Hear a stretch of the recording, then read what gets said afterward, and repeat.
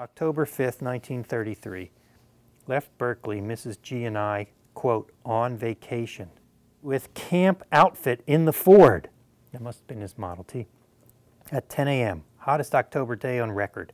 Newspapers say 92 in San Francisco, 102 in the orchards of Fresno. We saw it 88 in the cool of the bamboo-thatched watermelon booth near Sears. Saw a mockingbird with the western environs. The Grinnell Resurvey Project is named after Joseph Grinnell, who was the first director of the Museum of Vertebrate Zoology on campus. And he was very interested in the distribution of animals and what factors affected their distributions. So he particularly developed the ideas about how climate might shape where species are found. Here in Sierra Nevada, what makes these national parks special is their incredible elevational gradient. Sequoia-Kings Canyon National Park has a gradient of over 13,000 feet elevation in it. And climatically, that's the equivalent of going from Southern California to Northern Alaska. So we have all these different climates packed together in a small space and all these different organisms that require real specific climatic conditions in their special little zones there.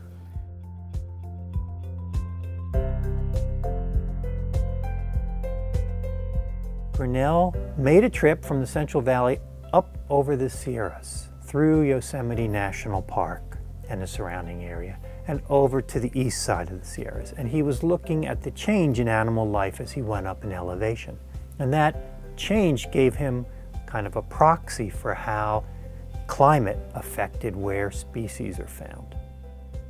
And of course, Grinnell wrote that he thought the value of his collection would be perhaps known in 100 years, assuming the material is safely collected and stored. So we decided to start retracing where Grinnell went.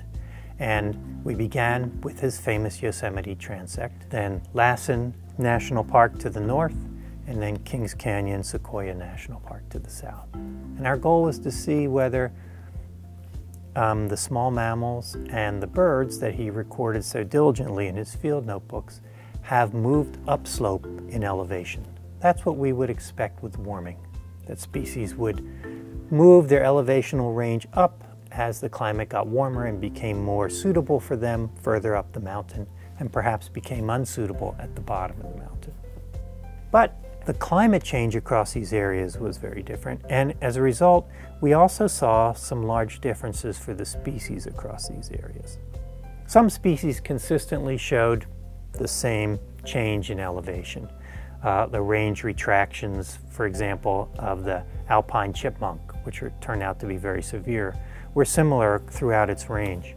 But others were moving upslope in some places and downslope in others, or didn't change when it changed in Yosemite and Kings Canyon, but not in Lassen.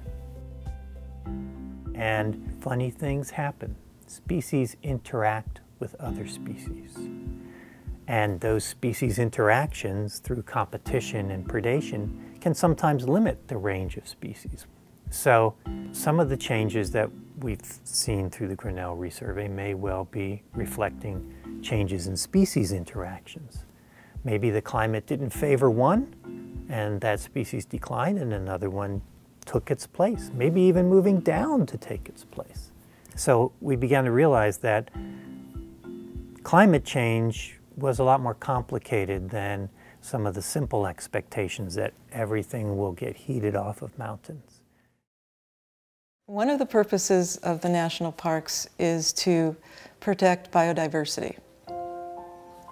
And biodiversity is made up of species composition, how they're arranged structurally, and how they function relative to biophysical processes. So when we're looking at options for the future, it seems to me that one of the things we're going to have to do is make sure that that component, that balance between composition, structure, and function, that relationship is better understood. And that's really something that science can help us with. It will help us decide which species will potentially thrive in the future and which we simply have to accept are goners. If you're a superintendent or another decision maker, you need two classes of information. You need values and you need facts. And without either of those, you're sort of in a bind. The values tell you where you want to go. The facts tell you whether you're getting there or not. So science's role is to give you those facts. Science does not give you the values. Those come from policy and law. Science is telling us that change is occurring, but my big question is, so what? Why does that matter? And I'd like to be able to have conversations with the public, other employees, peer groups about that question. I think it's the key question right now. And what it really comes down to is what we care the most about. When we really care about something, we'll make an effort to conserve it. But what happens when you get into a changing climate is that there's going to be winners and losers. And as a society, some winners are going to be really great for us, and some of the losses are going to be so distressing, so depressing, that it will be hard to come to terms with. And it's this conversation that I think is more important right now than just looking at the science. It's using the science to paint a picture of what the possible futures can hold. I think one of the messages that's probably important to understand is that the climate is changing, but it's also changing in somewhat unpredictable ways. The parks are really going to be important areas for future refugia in climate change, and that they can connect to other kinds of habitats elevationally or through a north-south kinds of connections, I think are going to be very important to be able to allow plants and animals to move in response to this changing climate.